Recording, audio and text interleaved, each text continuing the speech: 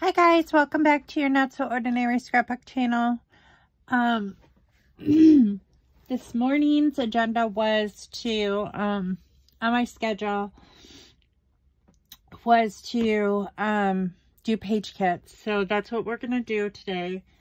I'm going to break apart these two page kits and I'm going to put them in my these plastic folders that mean that they're on deck to use next. I have 5 of them. They are from Creative Memories. I don't know if this stuff can come out. I guess I had these like labeled at one point in time, and you can do that. There's a space in the tab if you know what kind of scrapbooking page you want to do with it, and then you can kind of see because they're like file folder tabs. And these just said like winter, fall, boys. So but I'm just taking those out now. Most of my page kits are pretty random, can be used for anything. Some of them are themey, seasonal, birthday, wedding, that kind of thing. But most of them can be used for any sort of photo. So I have to try to keep this as short as possible because I'm watching Jensen today. So I need to get this done before they bring him over. So let's start with the paper. These page kits look rather small. So when I put these together, I must have intended for them to be used as just one at a time. So I may be using these big ones up, and then I'll be able to make some more next Wednesday when I do page kits again. So I have these scraps and a tag, and I'm just going to stick those in there. Some butterflies. This also gives me a chance to kind of look and see what was in these page kits that I built a while ago. So like when I put them in the iris container, I am putting them in here to because I know that it is a kit that I can pull from. I could just scrapbook from the iris container, but this way I can always make sure that I have a bunch to pull from, and then I know that these are on deck. So these are the first ones that I need to use. So I do have some older memorabilia. I have some scrap papers that I can use for a page, some other ephemera. So when I put this initial kit together, which is on video, on a past video, I tried to match everything as closely as possible. I stuck enamel dots in here, so we're all ready with that. I thought these were bigger kits than what they were, but apparently they're not. So I may go through these quite quickly, which is not a bad thing, to be honest. Be able to kill a kit super quick. So there is one on deck. And what I do with my on deck ones is I just stick it beside, I file them beside my cardstock that is color coordinated, and then I can just pull from there as I pull a kit out. And then I just close up my iris container. Oh, there's one more piece. Oh, it looks like another enamel dot too. So I just close this up, and then I know that that one's empty for another page kit. So I'm going to stick this in here. I don't know why. These are all wanting to tilt in the wrong direction. Okay. So let's see how big this page kit is for the second on deck one. I'm not sure. This looks like a Disney themed one because it's got Goofy's Diner. Let's see what the background. There's only one background paper in here, so that's not bad. We've got Goofy's Diner, which is at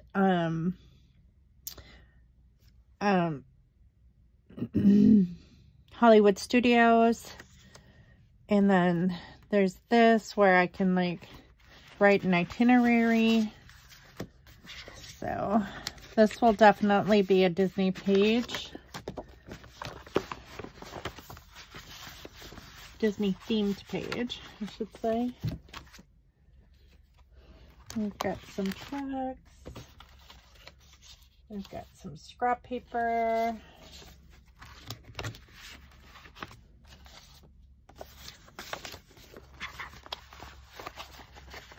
Another scraps. My goal is to use up the scrap paper. That is, I love to scrapbook with my little scraps because I feel like I'm using them up. And that makes me happy. I love it when I can use like all my scraps.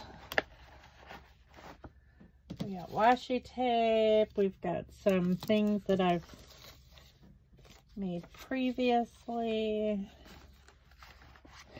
I don't know if I should put these washi tapes in here. Kind of makes it bulky. There.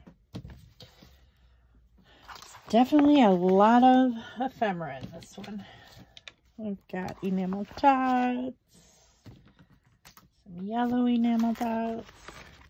So of course all this is not going to go on one layout. There's no way that it could possibly go on one layout.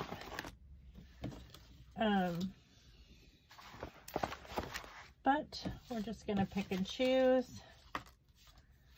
And one fun thing that I like to do is after I've used this original page, like this is double-sided, so I could actually do 2 layouts per, I think the other one's double-sided too. It is. So I can actually challenge myself to do two layouts from this kit. Just one on each side. And that makes me happy.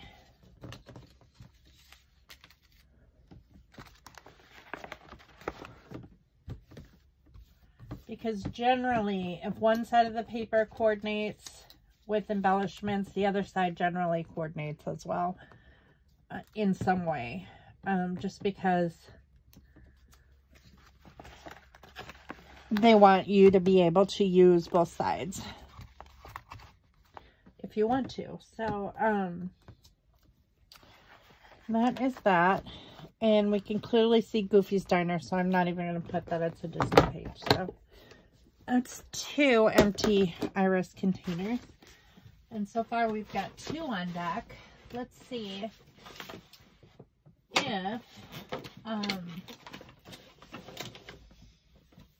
if I need 3 more. So let me pull 3 more bins, 3 more iris containers, I should say.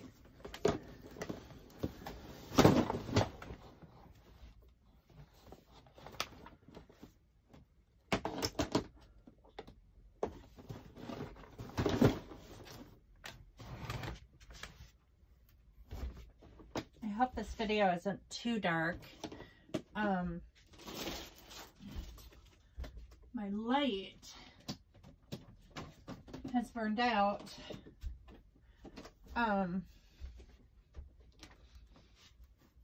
In my ceiling fan, and it's an enclosed light, and I don't know if it's a specialty light because we've never really changed the light bulb in the ceiling fan before that I know of, but I'm assuming that it just like unscrews because the light is internal inside the fan.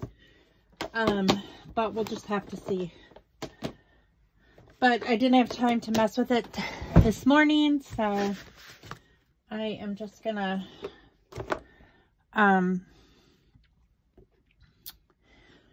mess with it later. I don't know if I'll get to it today, but I'll get to it tomorrow if I don't get to it today. So I'm just setting aside the washi tape. And yep, these are 1 page too. I don't know if it's double-sided. We've got blue and pink, 2 sides of that. That's definitely Felicity Jane. And then we have this and this for scrap paper.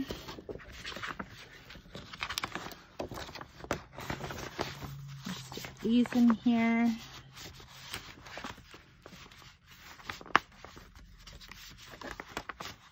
In there. And then we have some embellishments. This one could be any theme really. It's just pinks. There's some jemmies. Some other little embellishments.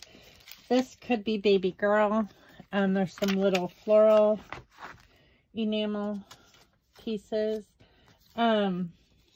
I could do this with a picture of Esme. We'll see about that.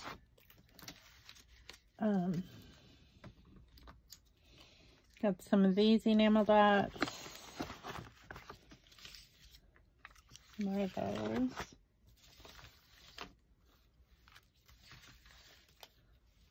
So I can do 2 of these. 2 layouts with this. Probably, I'm guessing.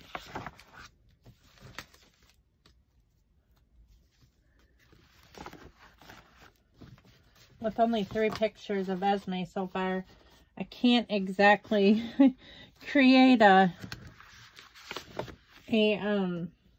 baby book yet. We're still waiting on her lawyer. I'm not sure exactly what's going on. I'm hopeful that Hunter stopped by last night, but I was already in bed. He brings Ethan home from work, but it's always after I go to bed, so I am not awake to talk to him and find out what happened. I know when he tried to meet with them on Monday, they were out of the office for the whole day. So I'm not exactly sure what's going on right now, but we are just waiting to find out what the next step is, or how long it's going to take, or if she's going to get all... She already kind of told Hunter in a text that what he wanted wasn't going to fly with her, but we already knew that.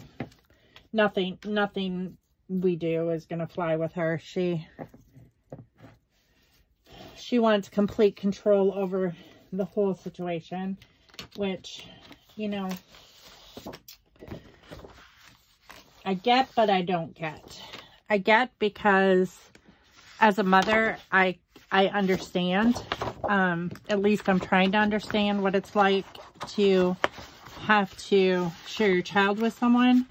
But she's had to do this before. I mean, this isn't something new. I mean, when you have children with people that you are not married to, you're going to have to share custody. It just is, you know, unless the father doesn't want to. But in most cases, the father wants to have a relationship with their child. So I'm thinking that, you know, she should she should be more understanding of this process. But I still, I understand with, you know, babies being little, it's hard. It's hard to trust, you know, where your children are going, especially if you don't feel that you know the people well enough, or, you know, but there's no reason to get nasty about it. I mean, you get to know them, and whether you decide that you like them or not. I mean, I think she made up her mind that she didn't like us well before we even ever met Esme. She had no intention. I think that a lot of this is just a stall tactic, because she bonded with us right away. And I know that she doesn't care that I have a degree. And like, this is my field, you know, this is my profession. So it's like, I know she doesn't care about that or whatever. I don't know what her past experience has been in school, and it could be negative. So I'm trying to have an open heart as far as that goes. But, it's just kind of ridiculous. The whole thing is ridiculous as far as I am concerned, just because, you know, there's no reason why, you know, we love her. We're not going to let anything happen to her. None of us are, you know, criminals or anything like that. None of us have a criminal record, or, you know, we've all worked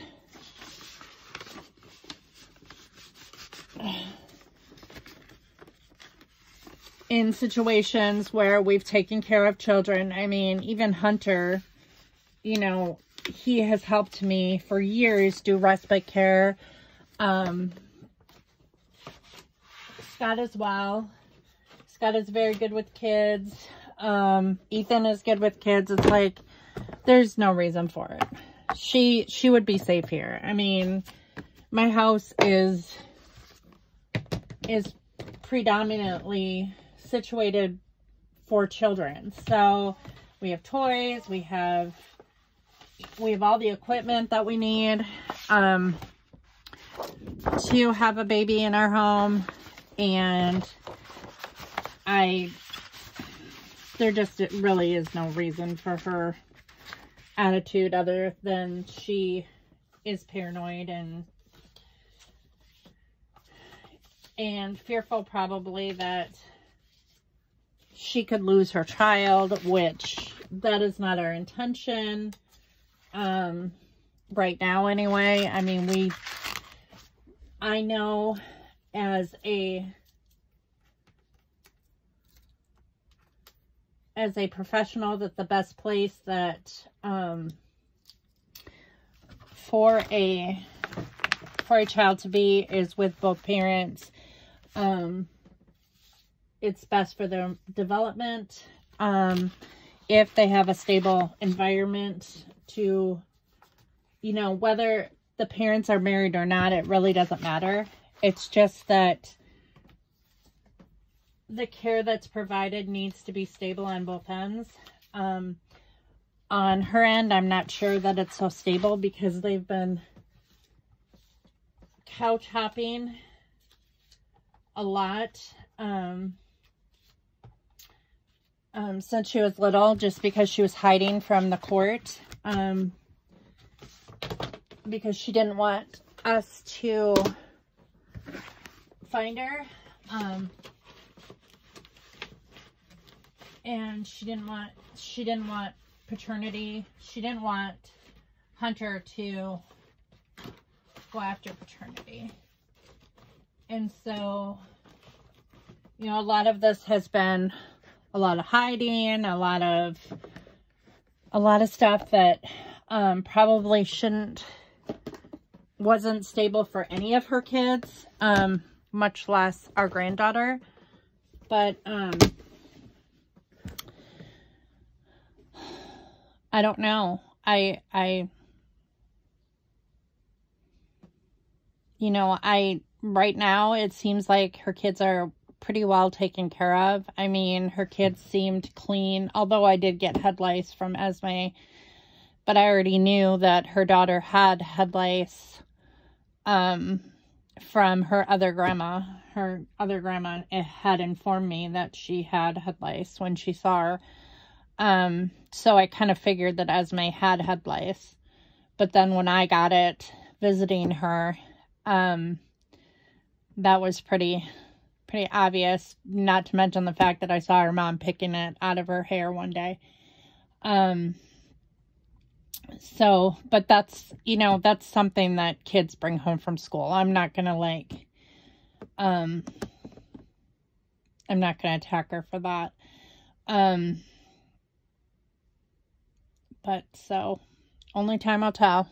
Just waiting for God to direct the situation. I'm confident that, you know, the judge is going to see it Hunter's way, just because Hunter has been the model father. He's never done anything to, you know, he just has never done anything. He doesn't drink. He doesn't smoke. He's a good kid. He, you know, he's never abused her, never threatened her, never, he's been, you know, a model father. But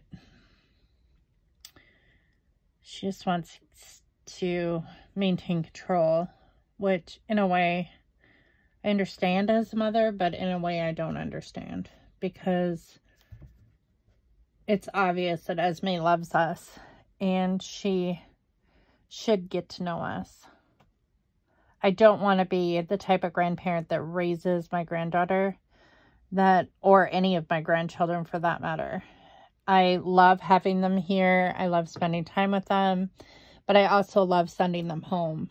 I'm at an age where I like to do things on my own. I like to, you know, it's kind of the same reason why I chose teaching as a profession, is because, you know, you get to spend your time with kids at school, then you get to send them home, and you get your summers off, and you get to watch all these little young minds bloom and blossom and grow. And, you know, nobody becomes a teacher for the money that I know of. I mean, I've never met any teachers that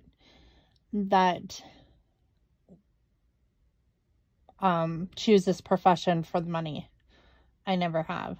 So, it's just because we love kids. We love kids and we want to see them grow and develop normally. And there's a lot of homes out there that do not foster that. And the only place they have to go to is school. And school is where they can receive what they need. And that's my reason why. So, so this is probably a very short video. I did that a lot faster than what I thought I was going to. But now I have 1, 2, 3, 4, 5. I have 5 empty iris containers that I can make page kits out of next Wednesday. So, yeah, that's pretty exciting. Tomorrow I am going to bake something. I'm thinking it's probably going to, well, I'm not even going to say, because I'm thinking about it. I'm researching a couple different recipes. So, but I will see you in the next video tomorrow. Thanks for watching. Bye.